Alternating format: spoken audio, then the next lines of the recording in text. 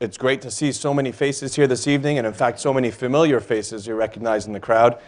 We've got folks here, folks in another auditorium, and folks at home watching on the internet, including my kids, so I'm going to a little shout out to them. So my task tonight is to talk a little bit about hip arthritis, hip osteoarthritis. So arthritis, what exactly is that? Arthritis comes in, of the hip at least, comes in all shapes and sizes. It affects people from all walks of life, at all ages, all around the world, from all races and nationalities. As Dr. Mirza mentioned, there are dozens of conditions that result in cartilage and bone destruction that fit the term arthritis. And this includes things, many terms that you may have heard of. Degenerative arthritis, that's the osteoarthritis that we talk about and we're focusing on tonight. That's by far and away the most common. Arthritis that results after infections in the joints. Arthritis that might come after an injury or trauma to a joint. Some folks have arthritis that comes due to some inflammatory conditions like rheumatoid arthritis or lupus arthritis, psoriatic arthritis. Many of these terms may be familiar to some of you. And then some other entities that also cause arthritis. Arthritis can include any of these conditions, and again, as I mentioned earlier, it can occur in any age group. But by far and away, the preponderance of patients is in sort of the aging population. Osteoarthritis is the main diagnosis for 80 to 85% of patients who ultimately end up with a hip replacement surgery. So what exactly is this? It's the wear and tear that thins out and eventually destroys the protective, cushiony layers that line the surfaces of your joints. It's these cushiony layers that allow the joints to move freely and comfortably within each other. So if you think of a tire on your car, for example, you start off with this nice, healthy, brand new looking tire with all the treads on it, and over time, with repeated use and lots of mileage, it starts to wear out. The tires go bald, right? This is when you start having problems. It's the process that takes that smooth paved road that allows you to move comfortably and freely and turns it into that pothole-ridden terrain. You can see the difference. You know, riding down that smooth road comfortably and easily, the picture on the bottom right, the potholes, that's a different story. That's now a roughened terrain. Things aren't going to be smooth and comfortable. They're not going to be easy going. If we focus on the hip in particular, this is a cartoon drawing of what the hip looks like. In beige, I think you can make that out. That's representing bone. And you've got the pelvis that contains the socket. The hip is a ball and socket joint, so the socket part of that joint resides in the pelvis. That's called the acetabulum. That's this rounded socket. And within that socket lies the hip joint, the femoral head. That's the ball over here that sits atop the thigh bone, the femur. And what you can see in this picture in what is meant to be blue is the cartilage, the cushiony cartilage layers that line the surfaces of that ball and socket joint. So that's where we're focusing our attention for the next few minutes. So if we zoom in and look at this ball and socket joint, here's what you see. In brown is the bone, the blue, cushiony, thick layers that line those surfaces. This is what a healthy joint looks like. Over time, over years, after injury or whatnot, some of that cartilage starts to deteriorate. You start to see some fibrillations. It starts to fray. Over time, chunks of that cartilage may start to shed from the surface, starts to expose some of the bone beneath that surface.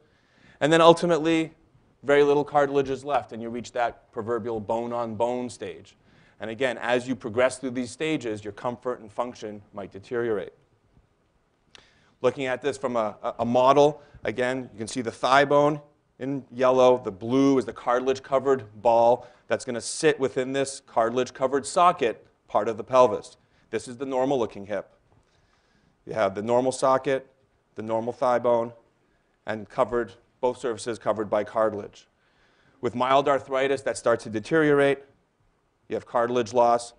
With more severe arthritis, you have a bad-looking hip. There's lots of cartilage loss. You develop bone spurs around the joint. These are sort of outgrowths that are called osteophytes.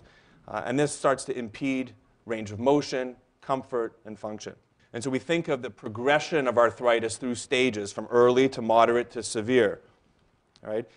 Many folks have heard of knee arthroscopy. Well, we do this in hips as well, where you can look into the hip joint with a tiny camera and, in fact, even carry out some procedures using micro instruments through tiny little poke holes that get into the joint.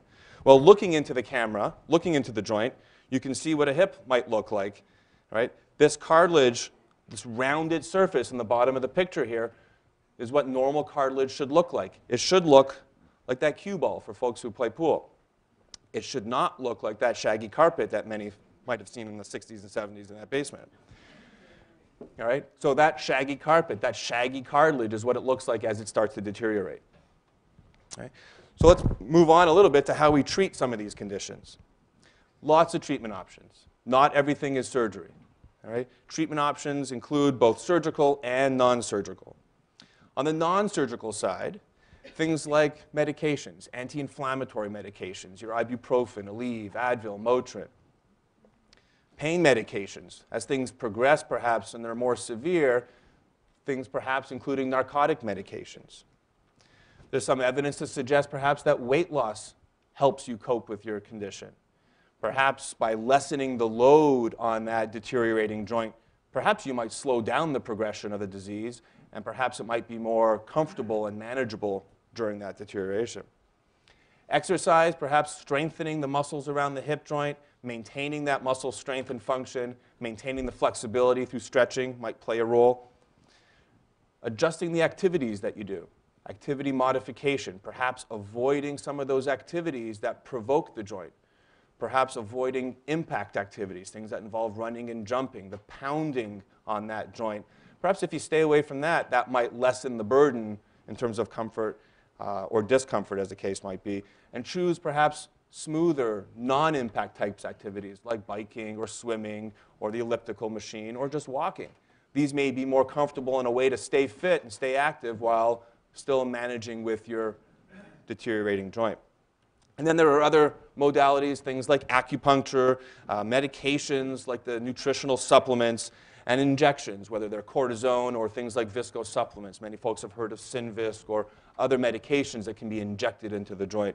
And there's varying degrees of evidence or science to support these different medications. Perhaps cortisone probably has some reasonable science behind it. The Synvisc, the visco supplements, the data supporting its use in the hip joint at least is questionable. The marketing behind these medications is nothing short of phenomenal. Apparently, you can take a pill and you can jump 10 feet off the ground and do the splits. You can get back on your bike. You can carry your kids. So, there's a lot of hype around these medications, and not all of it is science-based. But I think the idea is these medications, these treatment options, might be helpful in allowing you to cope with what you've got. All of these modalities, all of these options aim to help you manage your symptoms and allow a more functional lifestyle. But none of these cure the disease, and that's important. So what's next when these no longer work? It may be time to contemplate curing the disease. Now, I put that term in quotes because we can't actually cure arthritis. We can't regrow cartilage to line a hip joint anymore, or yet, rather. But we have some other options that, for all intents and purposes, may function like a cure. We move on to the surgical domain, and that, with the hip, really revolves around hip replacement surgery. So it would be nice to think of that smooth paved road that has that isolated pothole and say, okay, well, let's just patch that pothole. How do we fill in the divot in the cartilage? The reality is this is not the condition of most people's hips when they come with arthritis and the painful range of motion. In fact, they look more like this, is that pothole-ridden road. And at that point, really, you need a new blacktop. You need a new surface. You need a new hip joint. And so when we think of the progression of arthritis through the different stages, the range of treatment options really varies depending on what stage you're at. At the early stages, we think of non-surgical options, and as things progress and we get to the severe end, we think of the surgical treatments. So early on, we have the over-the-counter anti-inflammatories, changing your activities, weight loss, exercise therapy. We can then move on perhaps to prescription anti-inflammatory medications, perhaps injections into the joint, and then ultimately the narcotic pain medications using a crutch or a cane or a walker, and perhaps ultimately really the joint replacement. This is a concept that we developed here in our department. We call it the arthritis ladder. And it sort of helps us summarize all of the different treatment options that we think are reasonable. You start at the bottom of the ladder, which is the most or the least invasive treatment options, the least risky, the least involved options, and you start climbing the ladder. With each rung of the ladder, you get perhaps a little more involved in your treatment, a little more invasive. And so you start off working your way up the ladder, perhaps changing footwear, wearing a brace, exercise, heat and ice. Perhaps you need some medications. And then ultimately, perhaps you get to the top of the ladder, you end up with a joint replacement. The concept is you climb only as high as you need to climb. When you reach a rung of the ladder that is giving you the effect you're looking for, you don't have to climb any further. Not everyone needs to get to joint replacement. My experience tells me, though, that when we give these talks, the folks that come, many of you are already thinking about this option right now. And so I thought I would spend a few minutes just answering many of the frequently asked questions patients tend to ask us in the clinic about hip replacement surgery. And so the first is, what exactly is that replacement? How is that done? And so in a nutshell, hip replacement surgery is simply the removal of the arthritic surfaces of the ball and socket joint and replacing them with artificial ball and socket parts. Okay? And so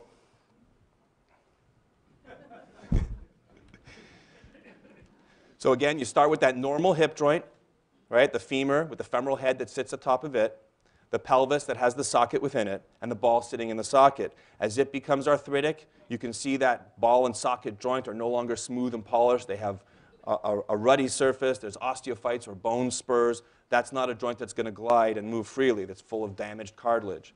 And so ultimately, that ball is removed. It's replaced with an artificial ball that's anchored to the thigh bone by a stem that drops down within the hollow of the thigh bone.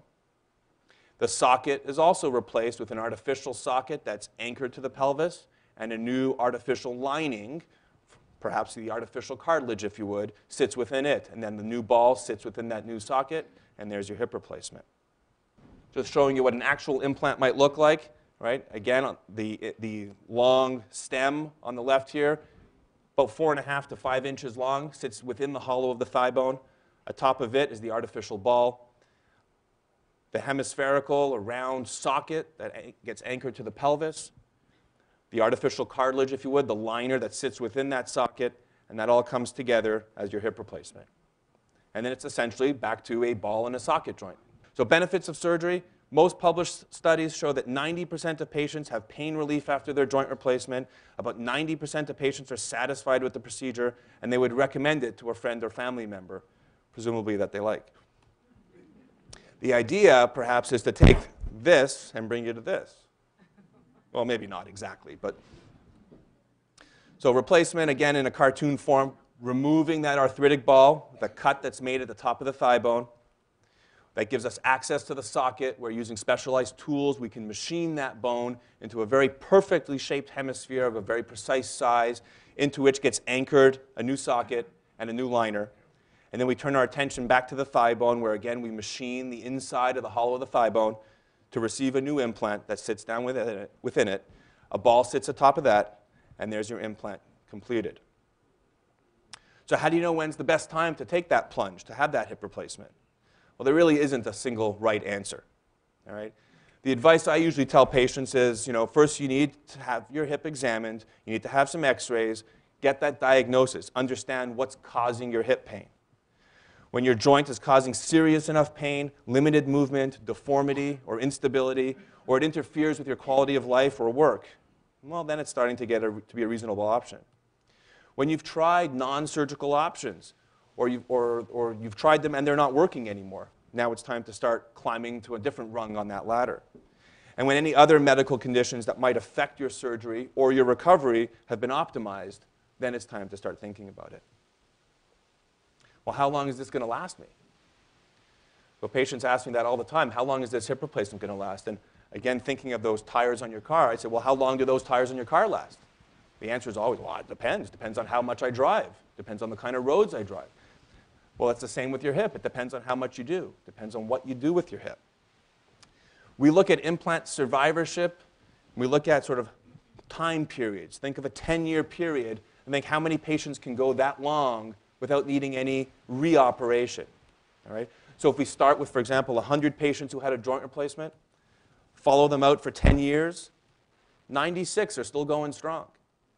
So we call that a 10-year survivorship of 96%.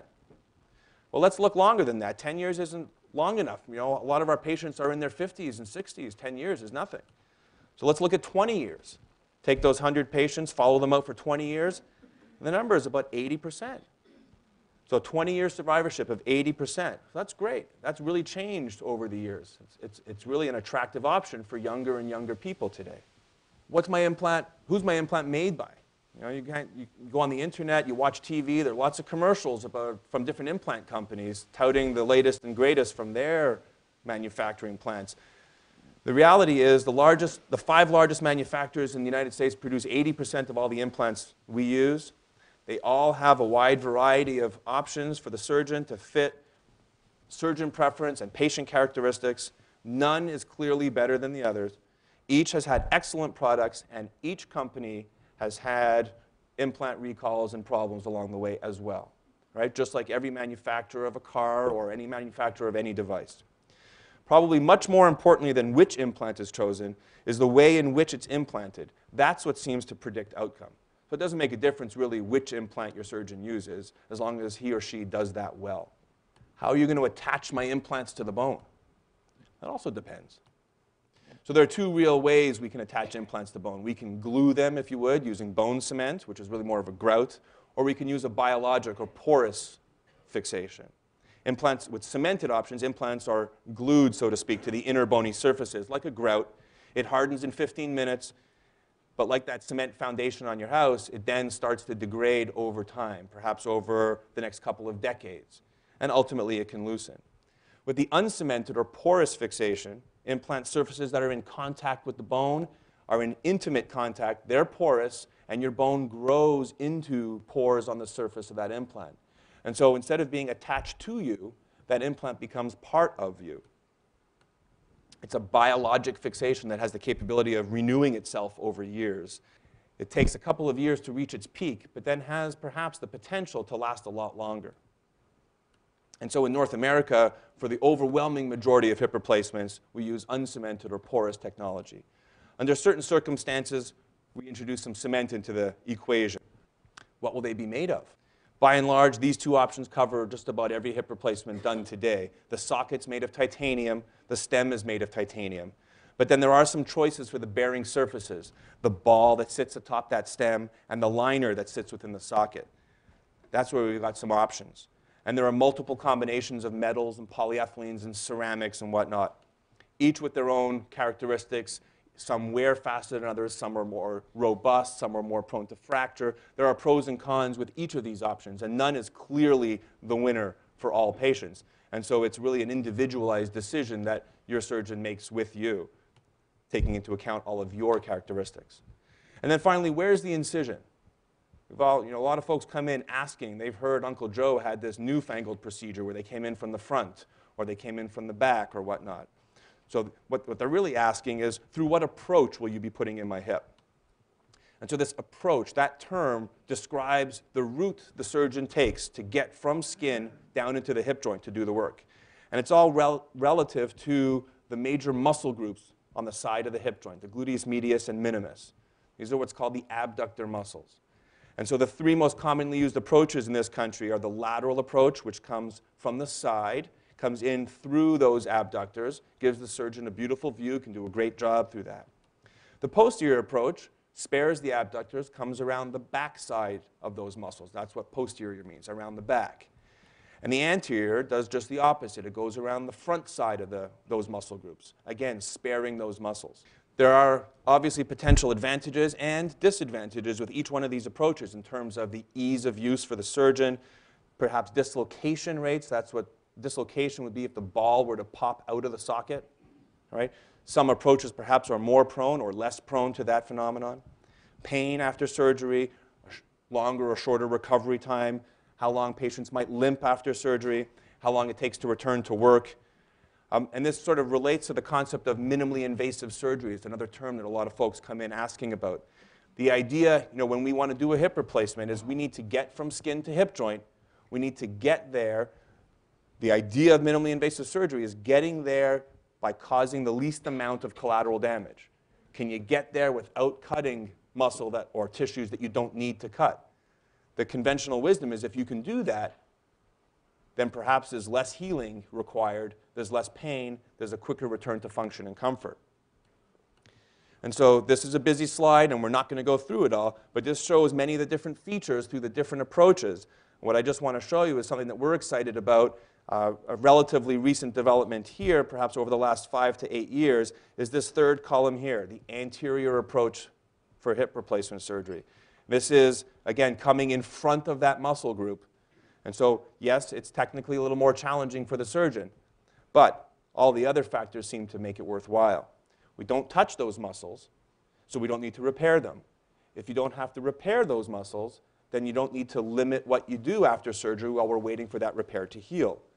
As a result, patients typically have much less pain. They limp for much less time. There's the lowest dislocation rate of all the different options. And many folks have heard about what's called dislocation precautions, or certain positions that we don't want you to get into after surgery for a certain period of time for fear that you might dislocate. Well, we don't impose any of those dislocation restrictions with this approach. That's how stable the hip tends to be. So this is the only approach that comes between muscle bellies and doesn't require any muscles to be cut or detached throughout the whole technique. And that really is unique compared to all of the other techniques for surgery. It has the lowest dislocation rate, and we see by far and away less pain and a faster recovery.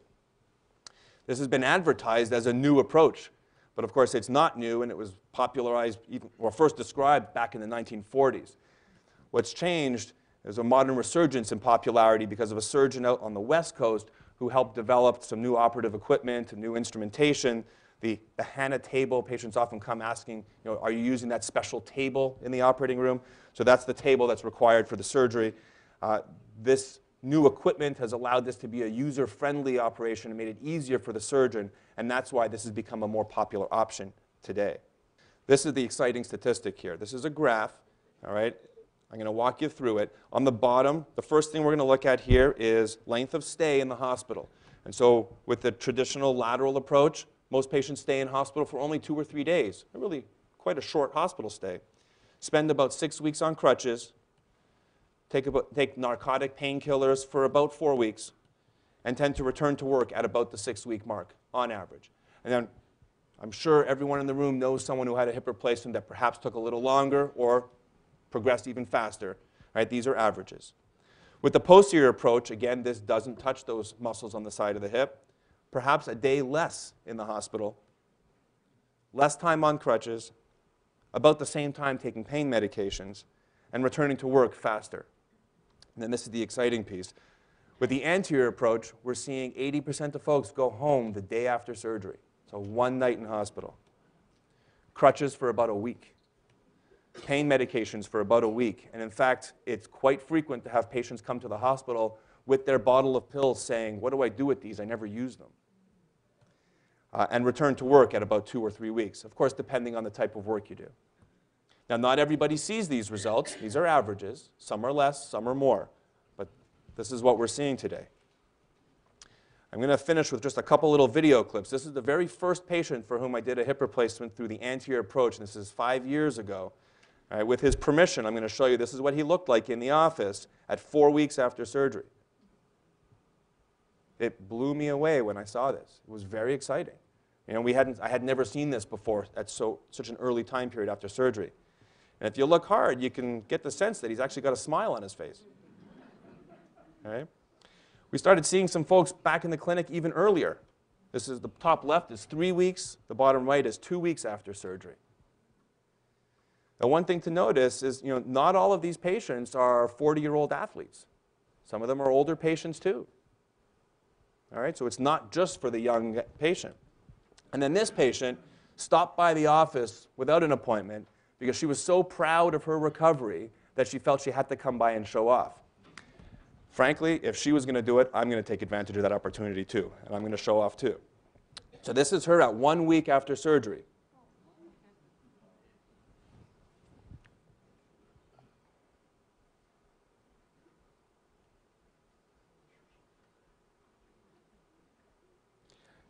Did you catch what she said?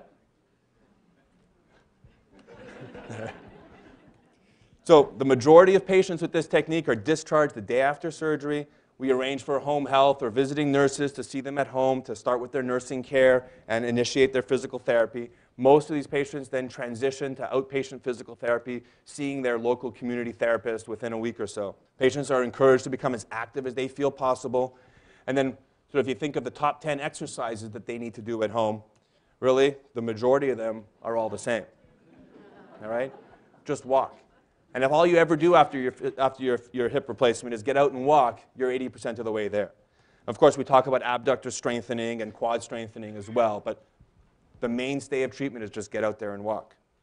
Each patient is instructed in any dislocation precautions if they had that based on their technique. Precautions, if you have any, are usually for the first 6 weeks. After that, we typically set patients free to activities as tolerated.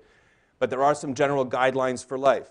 Stay active, but avoid impact activities. Avoid those running and jumping activities. Perhaps the same rationale that says it may not be good for your arthritic hip suggests it's probably also not good for your replaced hip. It probably puts too much stress on that joint and perhaps might threaten its longevity. Avoid heavy lifting or carrying, and avoid torsional forces or twisting motions on the hip early on. So in summary, this arthritis of the hip affects the majority of the patients, at least a majority of the population rather, over the age of 60, at least in some way or form. The most common is osteoarthritis. This is that wear and tear. There are multiple treatment options that exist, both non-operative as well as surgical. Hip replacement is the only cure, or it's about as close as we can come today to a cure for your disease. All of those other treatment options aim to help you manage with what you've got. The bottom line is when you compare hip replacement surgery to all other surgical procedures across all disciplines, hip and knee replacement surgery consistently ranks as the most effective surgical intervention out there when you look at quality of life improvement, patient satisfaction, and whether they recommend this to family members. And this is an exciting curve that many folks in this room are part of. If you look today and you compare 20 years from now, these are projected rates of hip and knee replacement surgery. This is going to double to over 500,000 per year. So this is something that if you're not facing it, someone you know probably is.